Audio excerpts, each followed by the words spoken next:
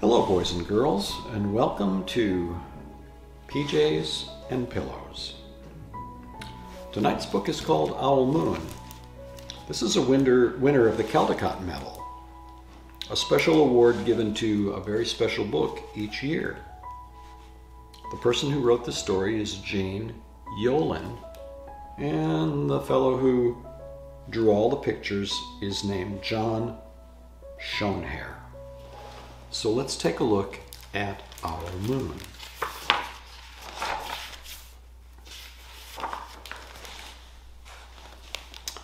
It was late one winter night, long past my bedtime, when Pa and I went owling.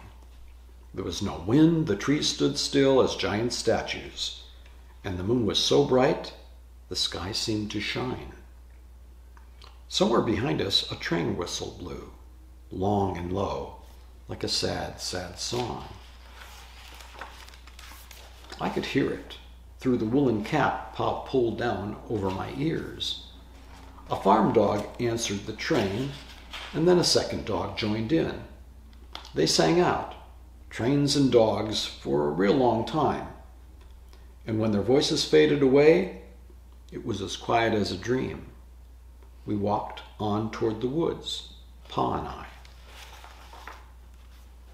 Our feet crunched over the crisp snow, and little gray footprints followed us. Pa made a long shadow, but mine was short and round. I had to run after him every now and then to keep up, and my short round shadow bumped after me. But I never called out. If you go owling, you have to be quiet. That's what Pa always says. I had been waiting to go owling with Pa for a long, long time. We reached the line of the pine trees, black and pointy against the sky, and Pa held up his hand, stopped right where I was, and waited. He looked up, as if searching the stars, as if reading a map up there. The moon made his face into a silver mask. Then he called, "Hoo, hoo, hoo, hoo, hoo." The sound of the great horned owl. Hoo, hoo, hoo, hoo, hoo, hoo. Again he called out, and then again. Each call he was silent for a moment, and we both listened. But there was no answer. Pa shrugged and I shrugged. I was not disappointed. My brothers all said, sometimes there's an owl, and sometimes there isn't. We walked on. I could feel the cold, as if someone's icy hand was palmed down on my back, and my nose and the tops of my cheeks felt cold and hot at the same time. But I never said a word. If you go owling, you have to be quiet and make your own heat.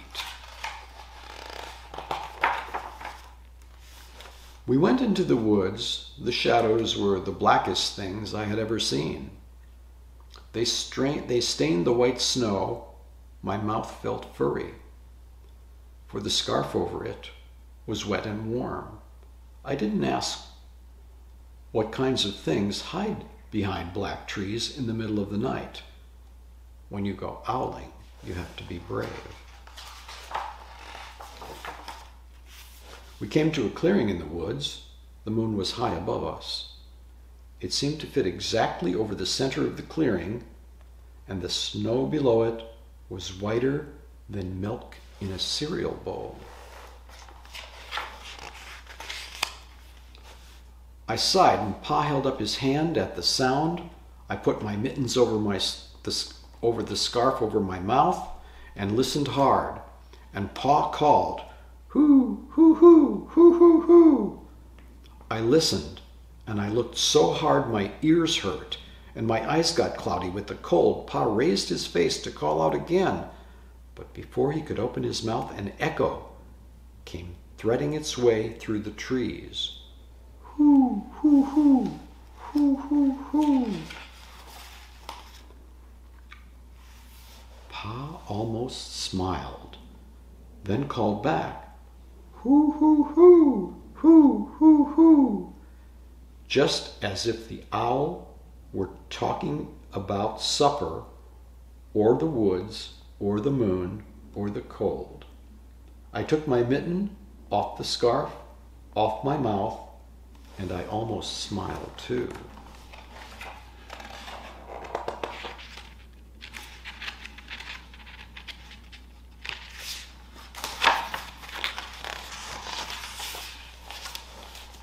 The owl's call came closer.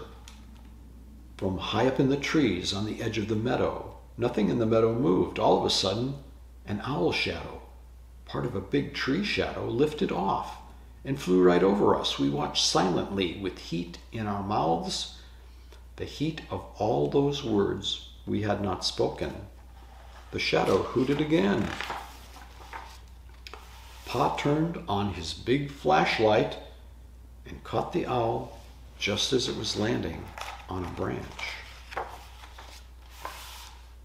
For 1 minute, 3 minutes, maybe even 100 minutes, we stared at each other. Then the owl pumped its great wings and lifted off the branch like a shadow without sound. It flew back into the forest. "Time to go home," Pa said to me. I knew then I could talk. I could even laugh out loud. But I was a shadow as we walked home.